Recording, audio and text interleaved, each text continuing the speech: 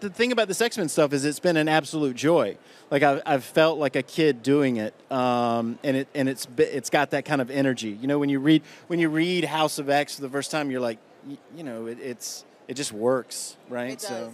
It does. Welcome back to Thinking Critical. This is Wes as always, and today Marvel Comics dropped a lot of preview information for Jonathan Hickman's X-Men #1.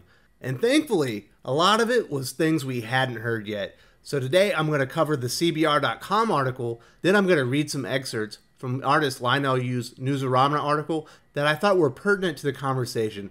Then Skipntosh and I are going to talk about the preview, as well as what we have planned on our channels for covering X-Men #1 from Jonathan Hickman. And I hope you do enjoy the interview very much. Without further ado, let's get to the CBR.com article. With the conclusions of the House of X and Powers of 10 12-issue miniseries, Marvel Comics is moving forward with its revamped X-Men line of comics. The first title to launch out of the Dawn of X publishing initiative is X-Men #1 by showrunner Jonathan Hickman and Leinil Francis Yu. The series has been promoted as starring every single X-Men, but the first issue cover features almost every member of the Summers family tree. Though the cast may be large, a preview of X-Men #1 puts a focus on just two of the X-Men leaders, Cyclops and Storm. The duo is out on a mission to take out one of the new threats to surface during House of X. Orchis is an organization comprised of the great minds from various groups, including S.H.I.E.L.D, A.I.M, Hydra, and others. The collection of humans are trying to stop the rapid rise of the mutant population, which will eventually see mutants surpass humans as the dominant species in a short number of years. Part of Orchis' strategy involves a mother mold robot hovering in space around the sun. In one of Moira X's timelines, the existence of a mother mold can lead to a mutant-hunting Nimrod being created. When a squad of X-Men head to space to destroy the mother mold, they're all killed. However, one of the bigger revelations in House of X is the mutant resurrection machine that can bring any deceased mutant back to life, which is why Cyclops, Marvel Girl, Wolverine, Nightcrawler, Mystique, Husk, Archangel, and Penance are back among the living. Now you might understand why the X-Men have such a grudge against Orchis. The X-Men #1 preview reveals Cyclops and Storm are in the middle of raiding the last Orchis stronghold on Earth, and the two leaders are making quick work of guards and robot defenders. Cyclops and Storm make a pretty good team, but the X-Men don't normally travel with such a small contingent. As they make their way through the compound, Cyclops and Storm find Orchis' main lab. Cyclops relays this information to someone he refers to as Sir, and the final panel teases this person's grand entrance. There are only a few candidates to the identity of this person, but our best guess would be Cyclops' father, Corsair. He's one of the individuals listed on the introduction page, and the Starjammer spaceship could be what's entering the scene. Out of all the Dawn of X titles, X-Men is definitely the one for fans to pay attention to. Hickman as a writer automatically makes this a must-read, but it should also be where fans can catch up with their favorite mutants who aren't already starring in other titles. The cast will be ever-changing, that should keep things fresh as the overarching story progresses. Now I'm going to cover three of the questions Leinil Francis Yu was asked during his Newsarama interview. Newsarama asked, "You've got a long history with the X-Men, including a run alongside Chris Claremont. What sets this Dawn of X relaunch apart?" Leinil Francis Yu answered, "I think I've vastly improved as an artist since 20 years ago, when I had the privilege of working with Chris Claremont. I had a lot of shortcomings as an artist, and it was a struggle. Right now, I feel I'm more artistically equipped for Jonathan Hickman's amazing vision." Newsarama then asked, "You're taking the team to the Savage Land in upcoming issues. What else can you tell us about what you're drawing there?" Yu responded, "This is where we meet those new villains that may surprise a lot of people. I'd rather not say more to avoid spoilers. I'm just having a lot of fun, and I feel like the young punk artist I was 20 years ago. I'm stoked." The final question from Newsarama, "What's it like working with Jonathan Hickman? How much detail goes into his scripts?" Yu responded, "One of my favorites for sure. Most scripts are similar in density, but what sets writers apart are their pacing and story ideas. I really get excited reading Jonathan's scripts, even without the visuals. I just hope I give the story justice and convey to the readers the energy of the plots. It's a massive story that will be remembered for years to come. Jonathan Hickman is on fire." Now that I've covered the CBR.com article and the Leinil Francis Yu interview, let's get to the preview with my buddy Skipntosh. Joining me today, Skipntosh, we got the first preview for Jonathan Hickman's X-Men #1 with Leinil Yu as the artist. What did you think? Are you excited? Or are you even more excited for X-Men? I am. You know, it's I don't always get hyped off of hearing people talk about their own stuff because like that's what interviews are for, right? The people interviewing them want to get some content, and the people being interviewed want to hype up what they're doing. And far too many times I've gone and checked out what it was, be it a movie or comic book, and I'm like, not as exciting as you made it seem to be. But I really do like the way that Francis is it Leinil Yu? I was having trouble. It's Leinil Francis Yu. Okay, Leinil Francis Yu. The way that he was talking about it, and not just the way he was talking about, but deeper what he was talking about as far as like new villains and everybody being involved, like all the mutants, you know, and the rotating cast, really excited me. Yeah, you know, I got really stoked because he's written X-Men a lot. So for a writer to hand to him a script that gets him really excited, say this is massive, it's going to be epic, you know, it kind of resonates a little bit more with me because he's not an X-Men noob by any means at all. You know, he's a veteran of it, so he's seen, you know, some of the best scripts. He's drawn for Chris Claremont.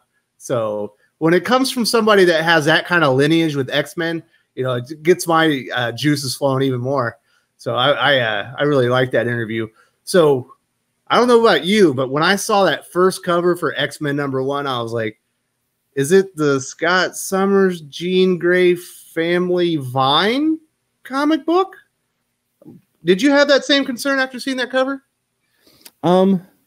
Yeah, I wasn't as concerned as I was, I guess, like just kind of, yeah, questioning like, okay, is that what we're going to do? Are we going to make them, since it's I guess the first lady and the first man of the X-Men, are we going to make them the center and kind of turn it into a family thing? I thought I even saw Corsair, Cyclops' dad, on one of the covers or in some of the solicits, but he's definitely been in some of the solicits.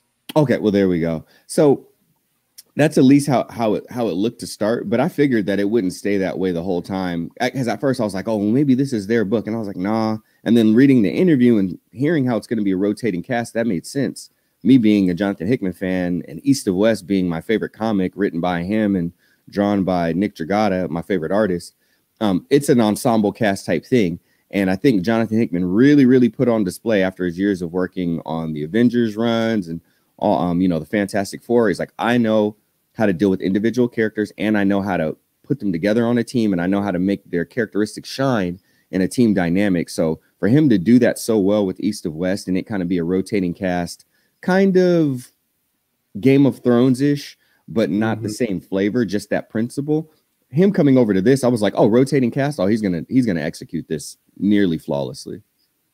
Yeah, so I was really excited, you know, because I wasn't expecting to see Storm, and there she is with Cyclops.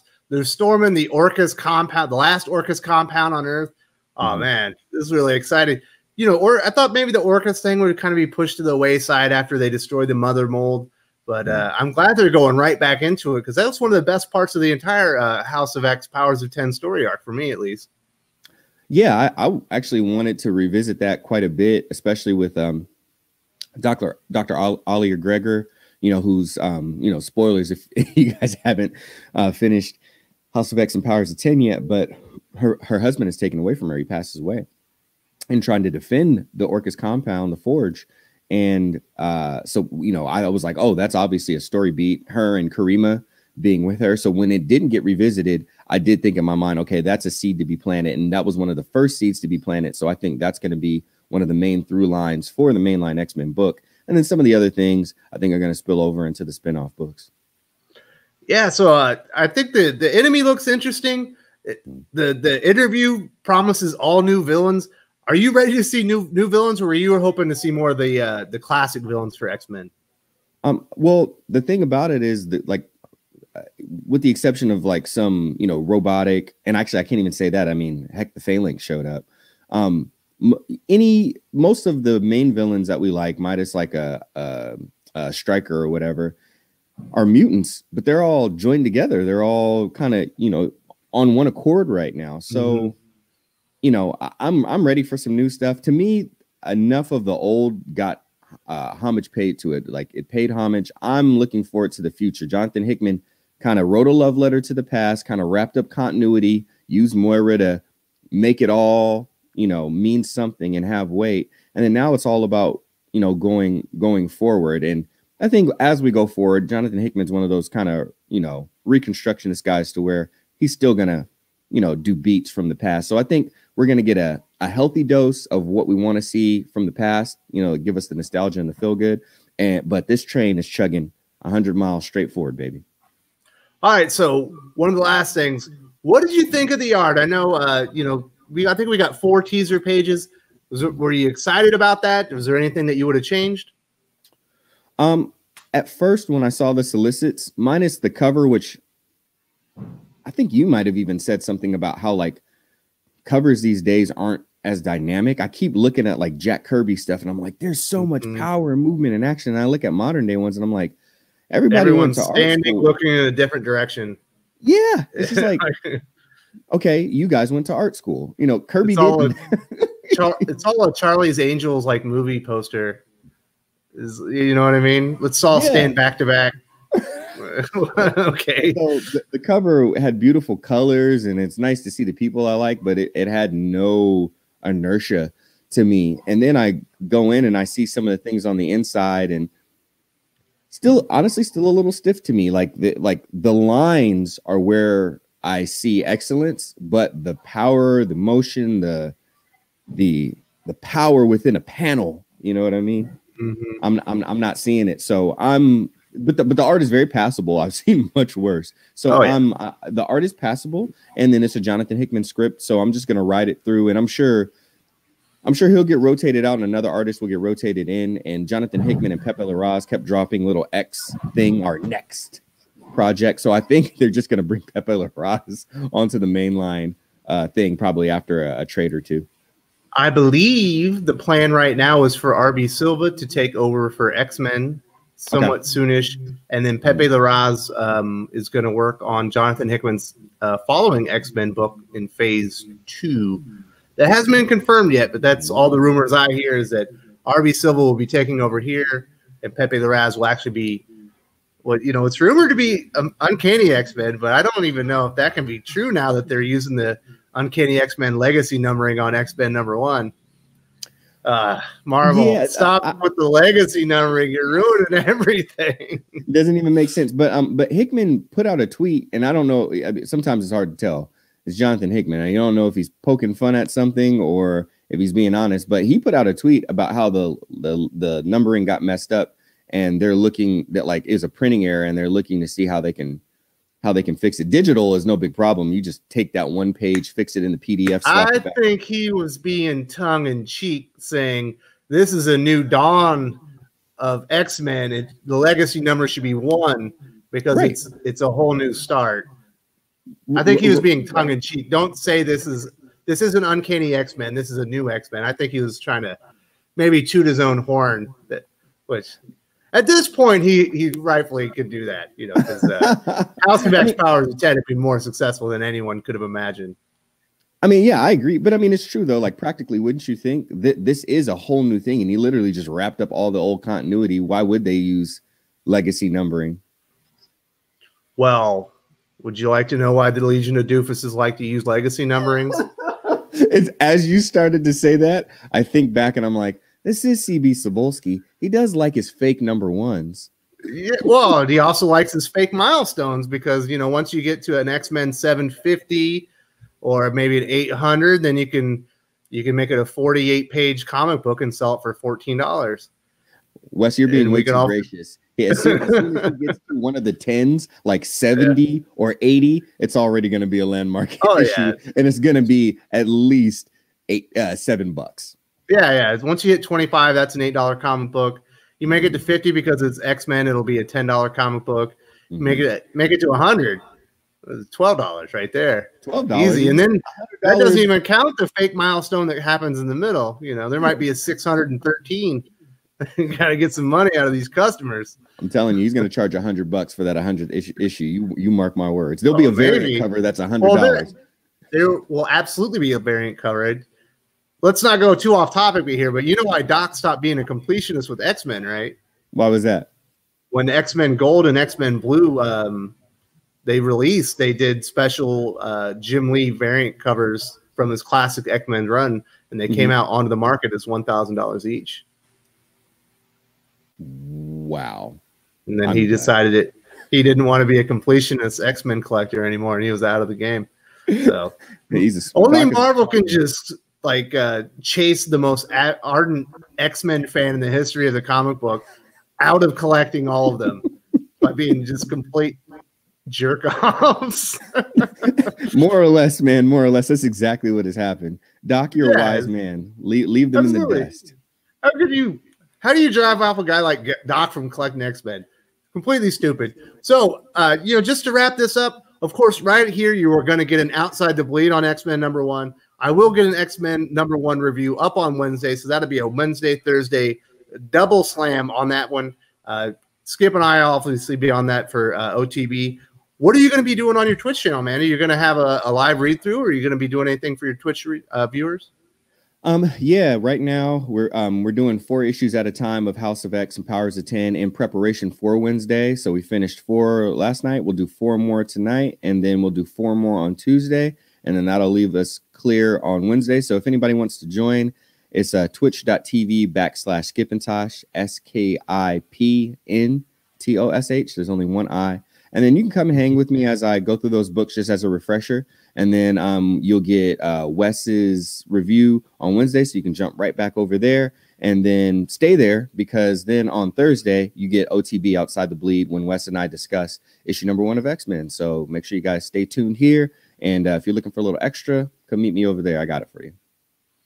Awesome. Thank you so much for joining me, Skip. X-Men #1 is finally here. The new dawn of X-Men. Couldn't be more excited. And I will see you on Thursday. If you enjoyed this video, please give it a like. I would appreciate it very much. It helps us attract more views for the channel. Subscribe for future commentary, comic book news, and reviews. And don't forget to ring the bell for notifications. If you want to talk comics, movies, and much, much more, you can follow me on Twitter at Wes_from_TC. With that, Salamat Po, and I'm out.